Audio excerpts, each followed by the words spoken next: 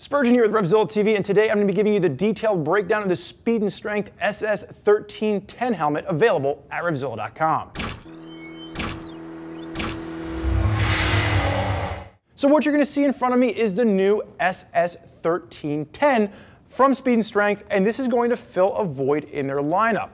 We are going to see this come in just between the SS700 and the SS1600 in Speed Strength lineup to really come in around that $150 price point for a solid and around the $170 price point for the graphics. You're going to have two different solid colors available, a black and a matte black. The matte black is what you see in front of me right now, and then there's two different graphic versions available for 2016. There's going to be the Black Heart or the Quick and the Dead. Now, what you see on the table with me is going to be the SS700, because I really want to show you exactly what you're getting as far as upgrades when you take a step from the SS700 up to the 1310 that you see in front of me.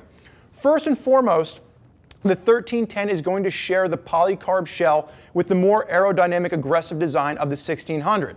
When you're looking at the 700 to my left, it's definitely going to have a more round profile to it. It's not going to be as sporty. It's not going to be as aggressive. So if you are a sport rider, you might appreciate the 1310's shell design just a little bit more. You'll also notice on the back of this that the exhaust vents on the back of the 1310 are definitely more aggressive. You're getting much more airflow coming through with the 1310. So if you're riding in warmer conditions, stepping up to the 1310 is definitely going to give you more ventilation. And you can see that carried through on the front of the helmet as well.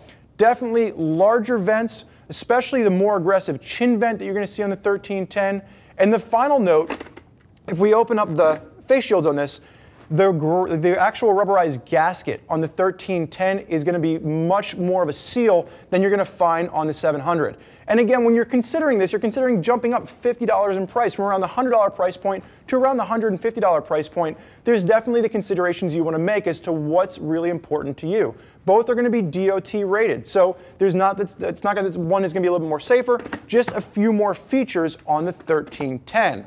Now, set that one off to the side.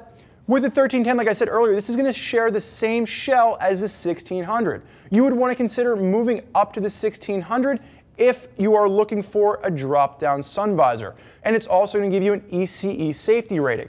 It's also going to add about 4 ounces to the weight because they're going to put that sun visor in there. The actual 1310 that you see in front of me is going to save you about 4 ounces. So if you'd rather have a lighter helmet without an internal sun visor, the 1310 is going to be the way to go. Now, like I said earlier, this is going to be a polycarb shell. Comes in around 3 pounds, 5 ounces. Intermediate oval head shape with this. It's going to be a little bit longer front to back, a little bit narrow on the sides. It's going to work for the majority of the American market. Now, when we're talking about sizing with this, it is going to fit about a half size small. So if you find yourself in between two sizes on Speed and Strength size chart, you're definitely going to want to bump up for that nice, secure fit without it being uncomfortable. Like I said earlier, with the colorways, there's going to be two solid options. This is going to be the matte black in front of me, and there are going to be those two graphic options as well. Like we talked about with the venting on this, you're going to have those 3 intake vents, massive amount of venting coming in through the front, and you're going to notice that they carry through with the back, and you're going to have those 4 exhaust vents on the back, 2 direct vents at the top, and then 2 passive vents down in the bottom, just to help pull airflow through the overall helmet. You're also going to notice that aggressive shell design. Like I said earlier, this is going to share that really same aggressive shell that we're going to see in the 1600. It's going to work really nicely, give you an aerodynamic flow, so if you are in a little bit more of a sport tuck, this would be one to consider for you.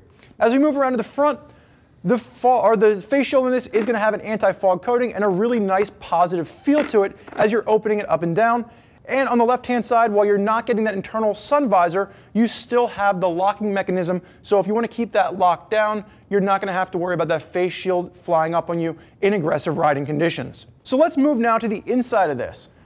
You're going to notice we're going to have a nice cool core lining, and this is shared out of the 1600 as well. And let's start by just ripping out the cheek pads first and foremost. You're going to see as we pull these out, they are going to be a really nice moisture-wicking cheek pad, soft, and they are going to have a nice contoured shape to them to really fit against your face, really hold your head into place there. You're also going to notice these pops of reflectivity along the bottom. This is going to be if you are in that more aggressive tuck position, you are going to have just that little bit of reflectivity coming out the bottom for those of you riders out there riding a little bit more aggressively. Now, as we pull out the liner on this, you're going to notice nice comfort liner, and it's going to work to really, and again, you can see it pulls right out. Because there's no internal face shield on this, they're going to do a nice job of not using snaps at the brow to mount this into place. Rather, this is going to sit up on the front of the helmet, giving you a nice, comfortable feel. You don't have to worry about any pressure points pushing into your forehead. They did a really nice job with this, considering this is a $150 price point helmet. Now, when we look at the inside of this, you're going to notice you can see those channels. And again, nothing massive. You're going to be able to see the actual holes for the vents. Nothing crazy, no real channel cutouts here. But again, that's not what we'd expect from a helmet around this price point. You still get nice ventilation and nice clear cuts from those holes coming in from the vents up on the top of the shell. You'll also notice single density EPS liner on this. No real surprises there.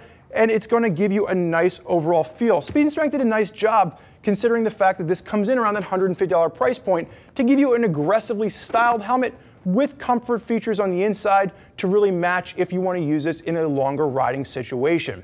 Now, there's a lot of riders out there that are rocking Speed and Strength. And if you want to hear more about what they have to say, click the info button. Check out what other riders are digging about the Speed and Strength helmets they're rocking on their rides. If you have more questions for us, never hesitate, get in the phone, give us a call, 877-792-9455, or simply type us out an email, cs@revzilla.com.